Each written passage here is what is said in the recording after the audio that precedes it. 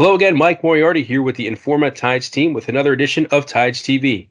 Today we're happy to be speaking to Martin Rabel, a senior field application scientist with Precision NanoSystems. Martin, how are you today? I'm good. Exciting to do this interview, and I'm also excited for the TIDES meeting coming up. Absolutely, yeah, we all are looking forward to that coming up in November in Europe. We wanted to certainly discuss with you and get to a few interesting topics having to do with Precision NanoSystems. And the first one being, how does Precision NanoSystems support scientists in the discovery, development, and manufacture of mRNA therapeutics and vaccines? Thanks for that one. So basically, it's with employing and using the genomic medicine toolkit that we offer for our clients, which means that we have solutions that span across the whole development funnel of genomic medicine. So we supply clients with RNA technology, lipid nanoparticle technologies, as well as with a manufacturing platform. And we tie all together with our drug development expertise, really helping clients from the bench all the way to the clinic, helping them at these different stages with these different technology. Yeah. What applications and areas of interest does Precision NanoSystems support? I think that's tied in with the genomic medicine toolkit. So first and foremost, it's genomic medicine. So anything that is non-viral, delivery-based, and RNA-based is what we can help our clients with, that are we interested in and that we want to expand in. But it's not only limited to that, I would say. So basically, we can enable any client to do any nanomedicine, right? So we are a company that offers nanomedicine-based technologies that are especially used for genomic medicines, but also other applications like liposomes for small molecules and protein delivery, or polymeric nanoparticles. So it's quite diverse, but definitely in the nanomedicine space.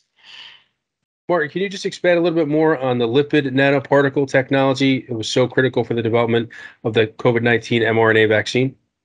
Yeah, for sure. I can do that. That's like the bread and butter of my daily work and also what we do at Precision. So as we all know, RNA is quite a large molecule, right? So it needs a delivery vehicle to enter cells to go to the target tissues. And that's what the lipid nanoparticle does. So it unpacks this RNA and delivers it, simply saying, into its target cell where it does its magic and a protein is produced or something is silenced, depending on what kind of RNA you are using.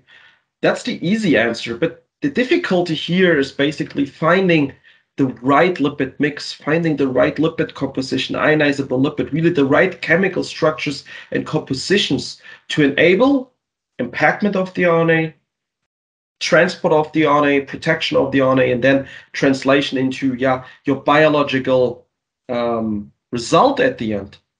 That's what it is. That's what LNP do. I hope this answered that question quite briefly. Yes, certainly that was really an integral part of the COVID-19 mRNA vaccine.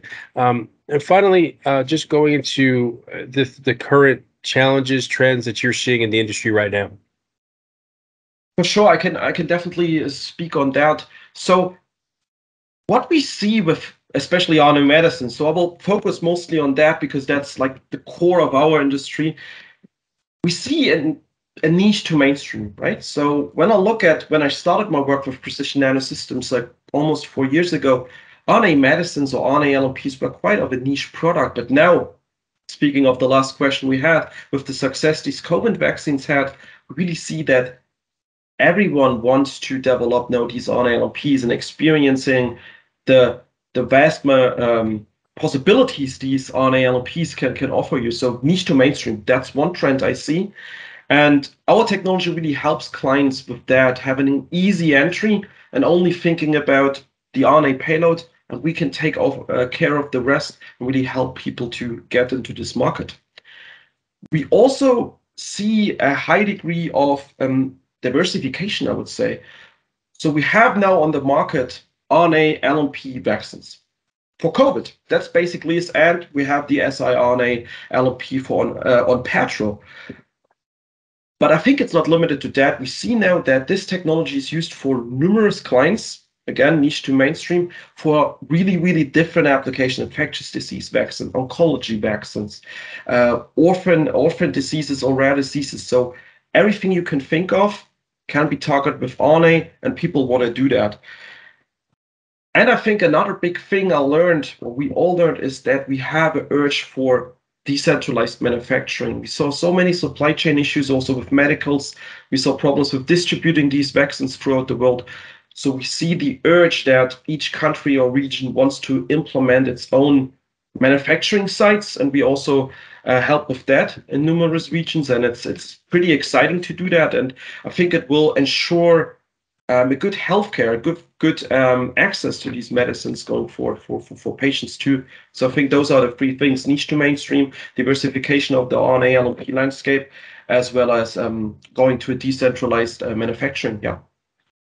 Really good insights and trends there. And unfortunately, that is all the time we have for today. But we certainly do want to thank Martin Rabel and Precision NanoSystems again for his time. And we want to thank you, the viewer, as well, for tuning into another edition of TIDES TV. And until next time, this is Mike Moriarty with Informa Life Sciences. Have a great day.